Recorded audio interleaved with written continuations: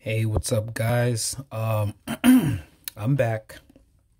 So this is Amsin, and today is the January 9th, 2022, and the weather outside is about, let's look at my watch. The weather is about 50 degrees Fahrenheit. And we're going to get ready to rock now. So this is for so if the kids are in the room, keep them there. This one's definitely dedicated to the kids. Well, this is for the kids. So we're going to do small letters, tall letters, and fall letters. These are going to be our lowercase letters. And especially for my Japanese students, watch and learn. Because you guys don't learn how to do what lowercase letters, like really writing, until junior high school. So, you know, and that's something that should be handled like in kindergarten or first grade, elementary school. Instead of games, you should be doing some writing, actual writing in the first grade. So I'm here for that. I'm going to fill in what they're not doing anyway. So let's go. So our small letters, we're going to start with our small letters. All right, here we go. We're going to start with our small letters. Remember our kakijun, our writing pattern, our stroke pattern. Here we go. I'm going to start with the lowercase a. That's going to be our small letter. So we go 1, 2. There we go. Easy. That's an A. That's a fat A. But, you know, if you want to really understand American culture, things are big. So we like our letters nice and round. All right, here we go. So I'm going to do a C. This is a small letter. This is our lowercase c. And then I'm going to do an E. And then an I. Okay. And then an M. Okay. And then an N. So these are the beginnings right here of our small letters. Okay, so I guess I can fit one more letter here. So we're gonna do an S. I'm gonna do an S. As you hear the vowel sounds I'm doing, we're gonna do an M, and N, and S. Okay, so those are if you use acronyms, you know, like NBA or something, you say an NBA player, because in has an E sound. But anyway, that's another class. Okay, all right, now we're gonna continue. So we're gonna continue with we're gonna do a U. So we got our U, 1, 2. There we go. We got our U right there. Great, nice U. And then we will go to our V. So we can go do V, 1, 2. There you go. And then we'll do a W. 1, 2, 3, 4. So I'm counting, so you guys will count along with me as you do this with me, right? Let's do this together. We're doing this together right now. If you're watching this on YouTube, you can pause, pause tape or pause this video, and you can follow me, or you can slow it down. With the technology now, you kids know how to fiddle with those gadgets. Anyway, so we're blasting off now. So let's go. We're going to do the, let's do the R, the, as you hear another vowel. This is another vowel sound by itself. The R, and R. There you go. And then we are going to move over to an X. I had a little distraction. I'm back. Anyway, we're down to one letter. Anyway, so we're going to do Z. We're going to do Z. Let's move that over a little bit. And let's go do Z. Let's go. There you go. Very good. So, as you see, our small letters that go under the line. These small letters go under the dotted line. Americans usually use the 3-lined ones with the kids with the dotted lines when we're young, when we're in First grade, when we're doing the alphabet, or kindergarten, has been such a long time. But we use the dotted line, 3 lines. I don't use 4. I'm just not interested in I'm not interested in 4. It just doesn't do it for me. I like the 3 lines. The 3 lined for the fonts. So anyway, these are the small letters. So of course, we have A. Well, I should show you that. Let's do that one more time. Let's go A, C, E, I, M, N, and S. Then U, V, W, R, X, and Z. Yeah, so you get the stretchy sounds. There's also those stretchy sounds. R is definitely a stretchy sound. X is cross between stretchy and bouncy. So, okay. Anyway, we're gonna go on to our next, and we're back with the tall letters. We're about to do the tall letters. As you see, the tall letters, I've got that all set up, so I don't want to seem sloppy in my delivery. So I just want to deliver it to you guys hassle-free. Anyway, so now our tall letters. Remember, kids, we're gonna start from the top. The tall letters start from the top, right? We're gonna go 1. We're gonna start with a B, and we're gonna do a circle. There you go. So you got a line, circle, 1, 2, 1, 2. Yeah, I'm gonna start my the babies, my baby class off with the the little 3-year-olds, 4-year-olds. I'm gonna start them off with the lines, just the lines, the zigzag lines, where they could do zigzagging, to build the coordination, and to start doing straight lines, ziggy lines, and these curved lines, and the round lines. Okay, anyway, here we go. We're gonna do the D. No, actually, yeah, that's a D. Yeah, D. 1, 2. Here we go. So we got a nice fat D, which is good. Nice fat D.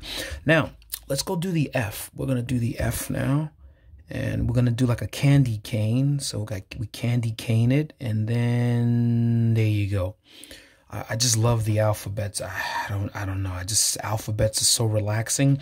I guess it's the same thing when you do your calligraphy, when you do your kanji.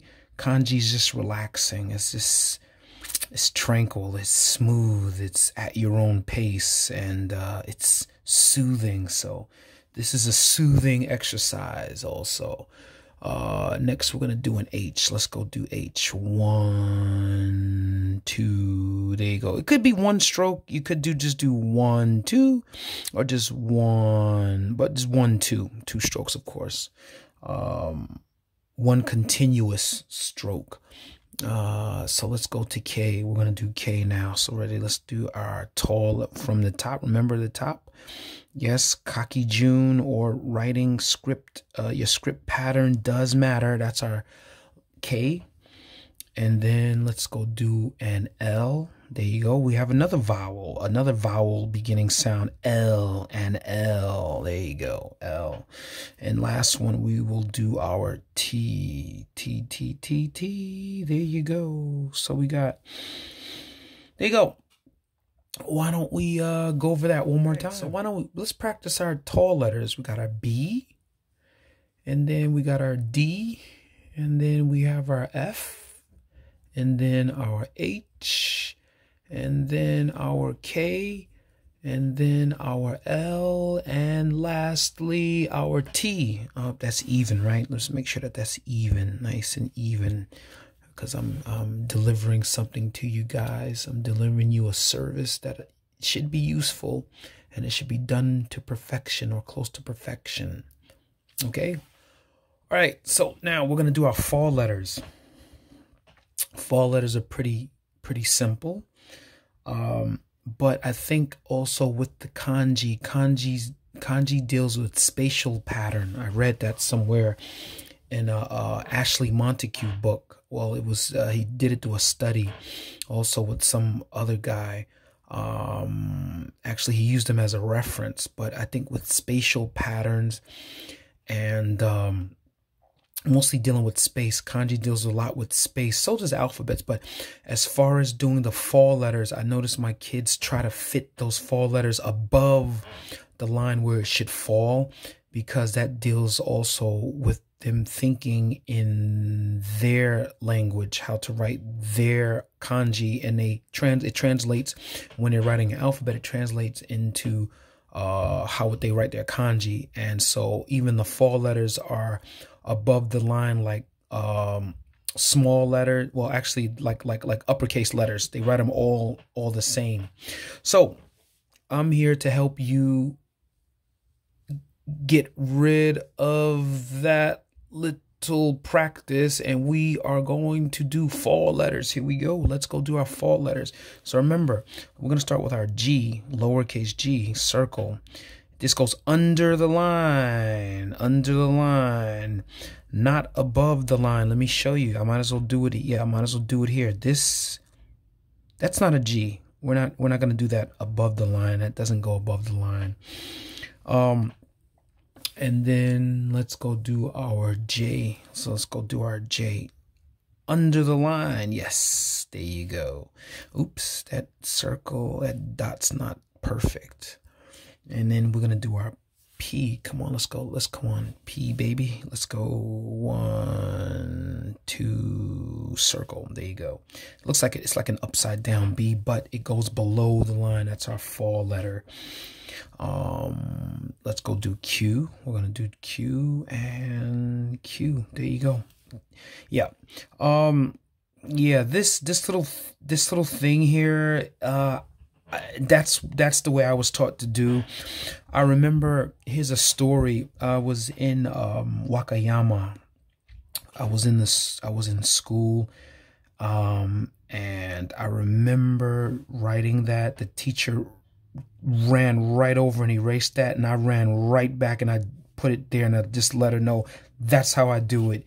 And she said, but it's not in the book. Well, you know, with the book, the book's iffy. The book has been written in, not with natives. These books that they write in Japan are not written with native English experts. It's usually written through the eyes or understanding culturally of, you know, the people that write them here on this island.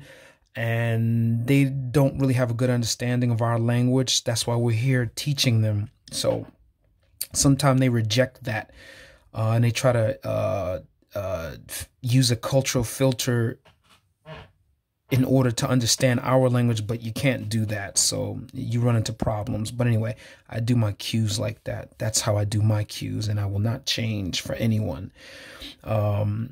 Anyway, that's just a story with the Q. So now let's go do the Y. Let's go. Let's do the Y, baby. Y, baby. Y. There you go. Now we got our fall letters. Remember, below the line, people. Below the line. Okay. Let's do it. Let's practice our fall letters one more time. And let's go G. And then J. And then P. And then Q. And lastly, last letter, Y. There we go. You know, I feel like doing something extra. I should do something extra. Why don't we practice those with some names? I'm going to do a few names. Well, no, these are all lowercase, so I'm going to stick with the lowercase. I'm just going to do some things, some nouns. Let's go do some nouns. Why don't we do apple? Let's go. Let's do apple. Everyone loves apples. So 1, 2, 3, 4, 5. Apple. So apple has what do we call? It just has one syllable. Apple. Apple?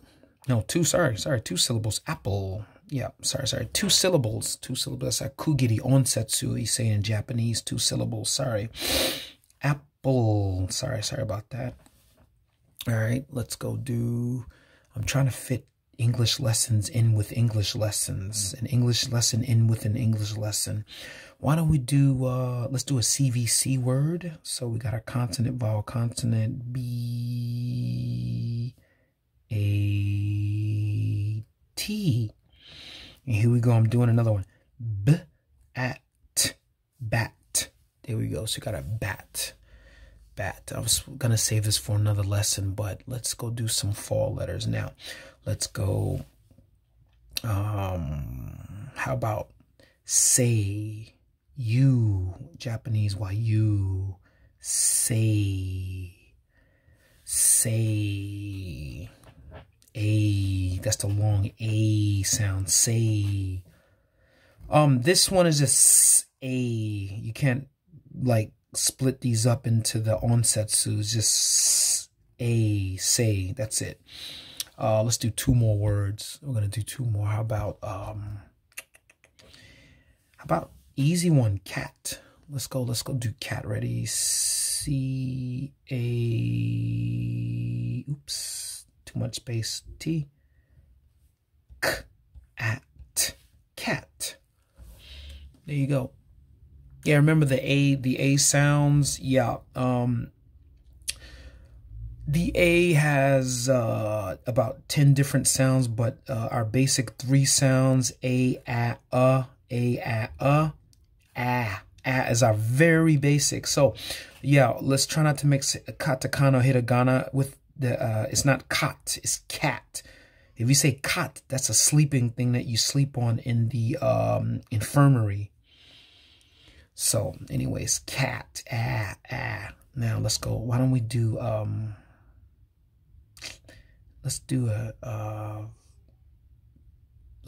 a jam. How about, or jog? Just a soft run. A brisk run is a jog. Now that gives us the mijikai, the short hit, hiragana, jog, and there you go. So why don't we practice? Let's practice. Let's go. Apple, bat, say, cat, and jog. And I think we're finished right now for today. Until next time, we'll do some more stuff, and enjoy the rest of your evening, folks.